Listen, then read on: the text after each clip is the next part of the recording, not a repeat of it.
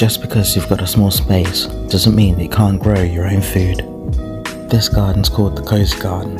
It's the smallest of the 3 gardens, but I wanted to show that you could create a productive edible garden that's practical and cozy.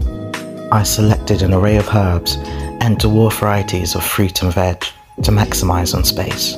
I included a planter so that the client can grow some leafy greens as well as some root veg. It's important for me to show that you don't need an acre of land to grow your own food. And even though it's a small space garden, we can still think about sustainability. Not only are we using peat-free compost, but all of our lighting is solar powered. The Fold building in Croydon is all about giving renters total freedom, allowing them to decorate inside and out so that you can create your own safe spaces.